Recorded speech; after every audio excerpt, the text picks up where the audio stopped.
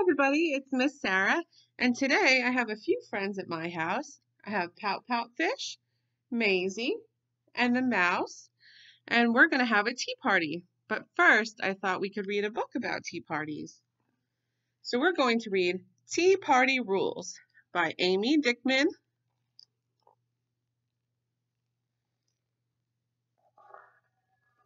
This book is published by Viking, so thank you, Viking.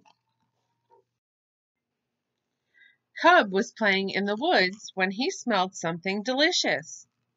He followed his nose through the bushes and found cookies and another bear.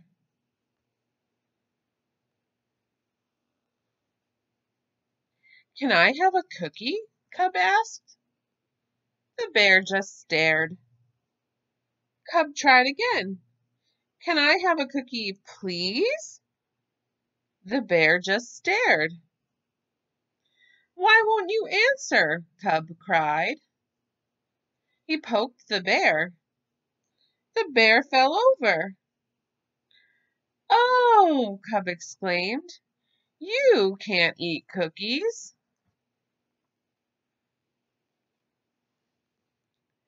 Cub felt sorry for the bear. "I'll eat the cookies for you," he promised. Cub was about to take a bite when he heard someone coming. He had no time to hide. Cub pretended to be the other bear. "It's time to play tea party," the girl announced. The girl paused. She looked closely at Cub. "You're grubby," the girl said. "Tea party rule. You must be clean. Then we can have cookies."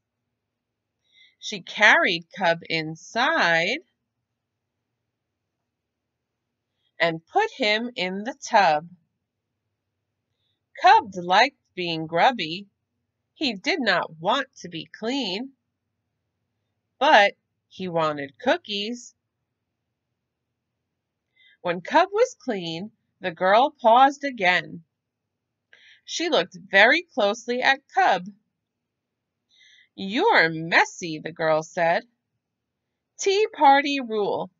You must be neat. Then we can have cookies."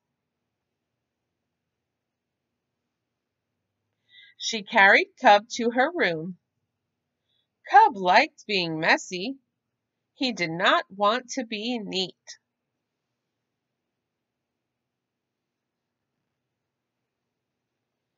But he did want cookies. When Cub was neat, the girl paused once more. She looked very, very closely at Cub. "Something is still not right," the girl said. "Tea party rule. You must be fancy. Then we can have cookies." She pulled out her dress-up trunk. Cub was certain he did not want to be fancy. He wanted to run away. But he really wanted cookies. "Perfect," the girl said. "You're ready to play tea party." She carried Cub outside.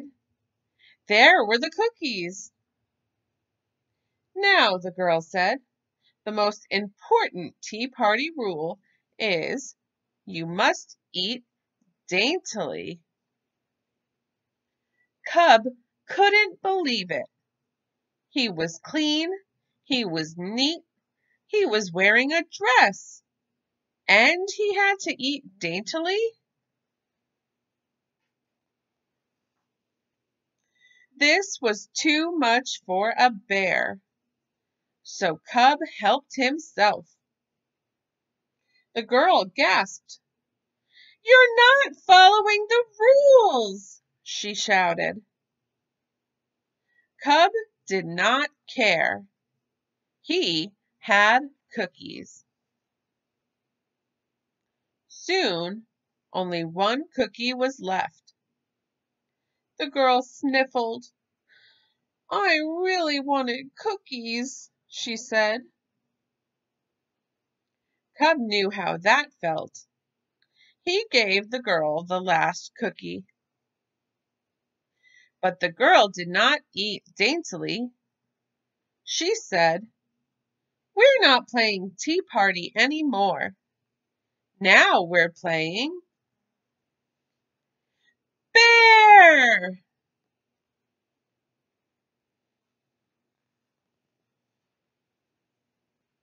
Cub liked this game much better than tea party, and he already knew the rules. Would you like some more tea, Pow Pow?